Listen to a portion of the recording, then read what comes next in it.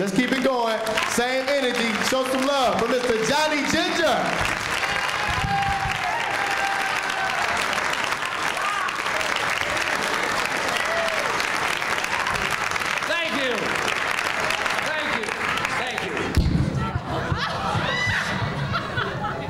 Well, I started this long career thanks to my mom and dad and my brother. When I was 6 years old, they threw me on stage at the Paramount Theater in Toledo, Ohio. The act was kind of just laying there. It was a matinee, not too many people, and it just wasn't going. And I used to sing Sonny Boy with my dad when I was a kid in the car, and he said, "Come on, we're going to do Sonny Boy out there on the stage." And I said, "What?" So they threw me on. We did this Sonny Boy routine, and it kind of picked the audience up, and the act went over real well. I told my mother and dad at the time, I said, "I want to be a comedian." And they all laughed at me. And I worked all of the years, and I became a comic, and now nobody's laughing anymore. I was in Canada, in Windsor, and they were scouting for a host for a summer replacement show at WXYZ, and they were hitting all the clubs and looking at the comics, and they liked what I was doing as far as physical things. So I got a card from the producer, and he said, "Come by Monday and audition for the show." So I thought, whoa, I got myself a television show. And I called everybody I knew. I said, "I'm going to be on TV." And what I didn't know, there were 29 other comics auditioning for the same thing. I went in and they eliminated and eliminated, and I got it. How many people remember the Johnny Ginger Show? 3. Television was in its infancy. We were late 50s going into it, and it was a new medium. Nobody knew too much about it. Having a television show coming out of nightclubs was a big feather in your cap. All of a sudden, the money went up in nightclubs because I had a television show, and the money just kept pouring in, and I thought, well, this is great. Soupy and I were both written up in Look magazine as the highest paid local kiddie entertainers in the country. Soupy was making $125,000 a week. I was making $115,000 a week. Now the long wait, 11 o'clock till 5 o'clock.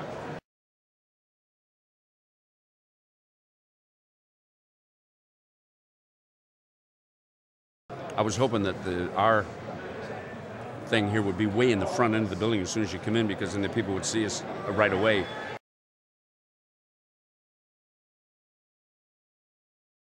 I would introduce cartoons, Clutch Cargo, Courageous Cat, Dick Tracy, and the big one was the Three Stooges. So Mo called me, and Mo said, "Johnny Ginger," he said, "I want to thank you very much for bringing us back. Curly Joe and Larry and I really appreciate it.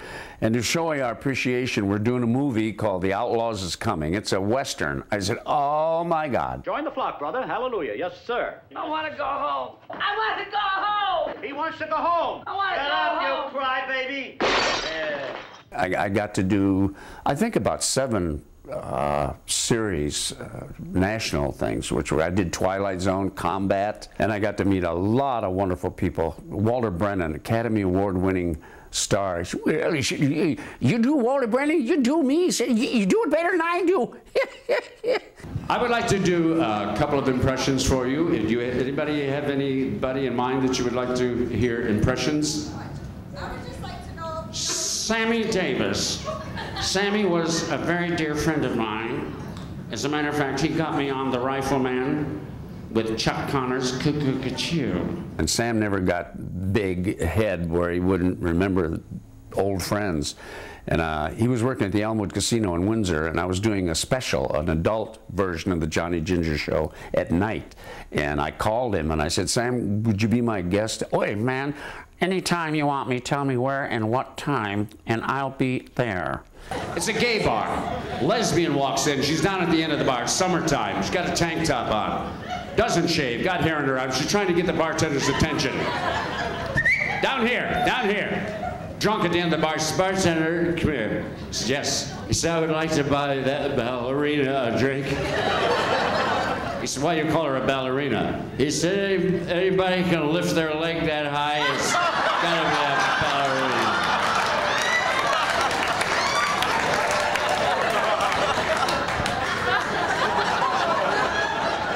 This stuff I could never do on my television show. The demise of the Johnny Ginger Show was not very ceremonial. It was terrible. I'm walking down the hallway towards the dressing room, and I had to go past Pete Strand's office, the producer. And I walked by, and He said, hey, great tan. I said, thanks. He said, by the way, the show is over. I said, ah, what show? He said, yours. That was it. Very unceremonious. I said, what? 11 years? He said, well, you didn't think it was going to last forever, did you? I was devastated. And I thought, you know, I've done all these series. I can get back into doing that and be famous, real famous.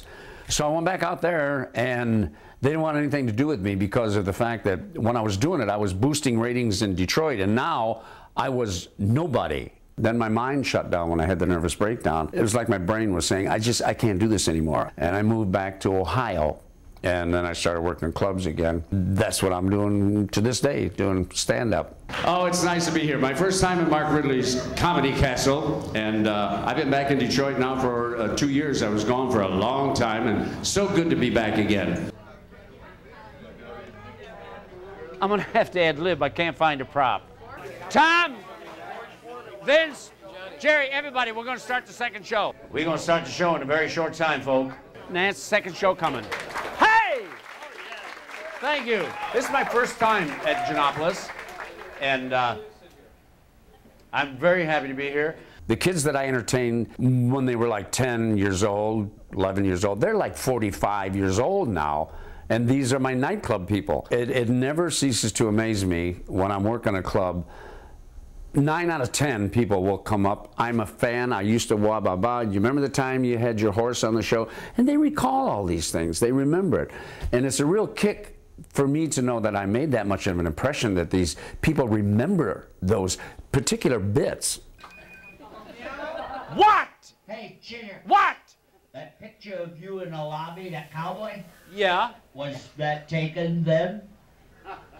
What do you mean? 1903? Oh, stop it.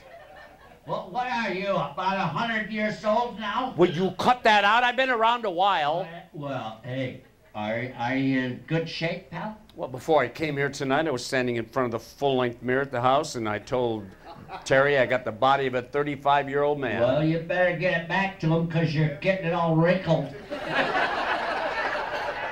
My kids a lot of times will say, Dad, are you going to retire? I said, for what? From what? I hold a microphone. I don't lift anything heavy. I'm having too much fun, and I'm just, you know, in my stride right now. It took me all these years to get where I am, so I ain't about to quit. I am 70 years old.